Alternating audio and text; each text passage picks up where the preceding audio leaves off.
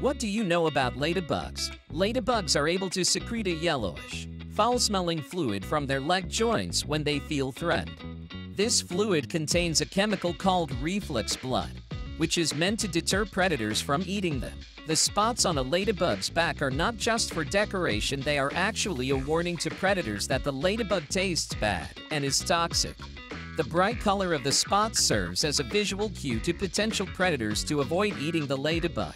Ladybugs are often considered to be a symbol of good luck in many cultures around the world. In some countries, it is believed that if a ladybug lands on you, you will have good luck.